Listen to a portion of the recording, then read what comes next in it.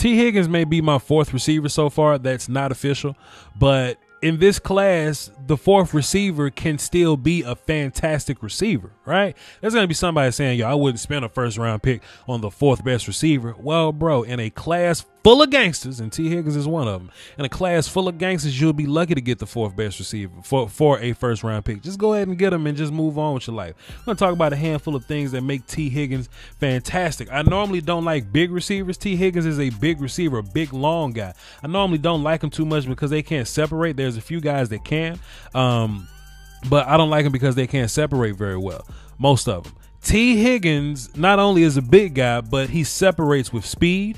He got a little bit of route running in him. He ain't really winning like that, but he wins with speed and his physical traits like his length, you know, his catch radius and things like that.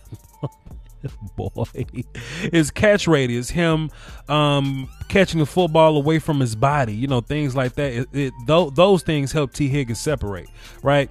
Like, here, buddy, hey man, football is a game of inches, player, and if you're missing a few of them, you can't get to the ball right there. If you can't get to the ball right there, then that's where T. Higgins has the advantage. You can move him inside and outside, right? And you know, you line T. Higgins up in the slot and get him on a mismatch against one of these safeties that can't jump. That's ball game for him, right? Let's keep this going. So yes, so even if T. Higgins couldn't separate with speed, in which he can, we'll talk about that later. It's more of a long speed, but even if he couldn't separate with speed, he does snatch the ball out of the air. Another example here, right? Another example here. Like, look at how much distance is between the ball and the defender here, right? Boom, boom, about right there. That's a lot of space. And T. Higgins, I wouldn't call him the most physical receiver in this class. I wouldn't call him that. But in terms of when it's time to go fight for the ball, I would say with contested catches, T. Higgins is probably, you know, I wouldn't even say one of the more physical guys. Let me just be appropriate when I say this. But he gets more physical when it comes to contested passes. You know, don't really run T. Higgins over the middle. And some people are going to say that he's kind of soft over the middle, but hey, cool. Run him in the end zone where he ain't got to get hit when he catch it. You know, run out routes with him, run 9 routes with him. He ain't got to go over the middle. Speaking of red zone, I think he's going to absolutely be a gangster in the red zone, because in the red zone, all you need is a little bit of separation, just a few inches of separation. And what he does with this catch radius, he'll body somebody out, right? He'll just post some dude up and get those long arms going and catch the ball away from you to where you can't bat the pass down and you can't run through him. That's pass interference. You know, T. Higgins kind of got a cheat code in that way. There are a few receivers like him.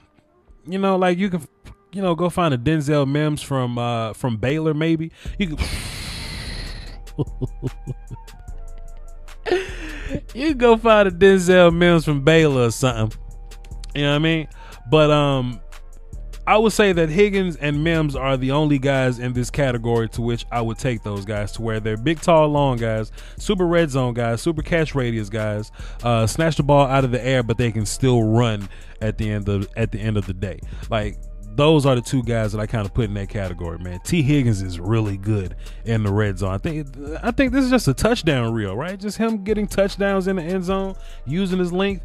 And like, you know, he can run routes. I wouldn't call him a super route runny guy or whatever, but you don't need to separate with your routes when you can do this, right? If you can catch the ball with people draped on your hip, I mean, that's fine. That's two people right there. That's two children right there. Can't even bring down can't even defend against T. Higgins. They can't do it. So if the timing is correct, if the ball is thrown well, man, good luck to you. You're on an island with this dude. Look at that. Look at that. That's another way to create separation. Some people, like say Jerry Jeudy, right? He creates separation with nuanced route running and quickness and slipperiness, right? This is separation too, children. Oh, that's separation too, man. The YouTube Illuminati is taking money away from your favorite content creators, and people often ask the best way to support the channel directly. I tell them that subscribing to my Patreon. Just $1 a month would increase production and the frequency of uploads. Basically, that means more content for you. For less than a bag of almond M&Ms, you can support the channel, call dibs on requests for future videos, and you can have access to Patreon exclusive material like my throwback film sessions. That's patreon.com/Voch Lombardi. I appreciate the support. Doski Woski. Salute. Oh man, we was talking about T. Higgins earlier about his speed. I think he has more of a rolling top speed type of deal. I don't know if he catches these passes. He caught this one. I don't know if he catch the next few, but they are the examples of you know, if he can get rolling, then he'll get rolling. So he does give you vertical ability. I wouldn't say that he has like super acceleration like a Henry Ruggs or anything like that, but he does get downfield on guys in a hurry. And that's just more so of that top speed, that rolling momentum, long stride speed that he has going on. But like I said, man, he's mostly gonna smoke children, you know, with his other physical traits. But he can run. And that's very important in the National Football League. Can you run? You know, T. Higgins is sort of yak guy, and I wouldn't say he's yak guy like all the other yak guys, right? But he does have some yak ability, and I think that comes from his size, right? That's another kind of yak guy that we gotta talk about and address. You know, some people, well, y'all go watch my other wide receiver videos, and you'll hear about the different types of yak guys. But I think, man, T. Higgins is just yakking people with, you know, size at this point. Like, you know, it's harder to tackle a tall guy.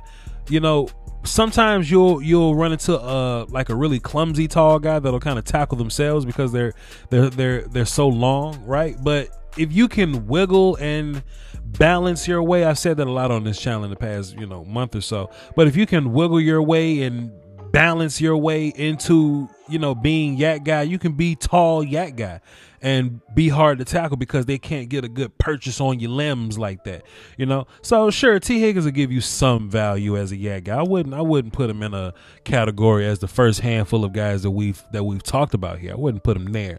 But, you know, is he a guy that you can use in a quick game situation? Sure. I just didn't want y'all thinking that T. Higgins was all red zone and 9 routes. He ain't that. I really like T. Higgins. I'm a fan of him. And like I said, he'll probably end up being like my wide receiver 3, 4, or 5, somewhere in that category.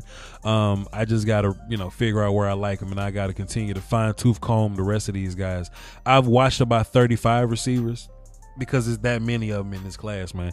It's that many receivers in this class that you could just get and you know, and just draft and play accordingly to kind of just play their spot or whatever. But I think there's a handful of guys to where it'll be hard to find a replacement for them.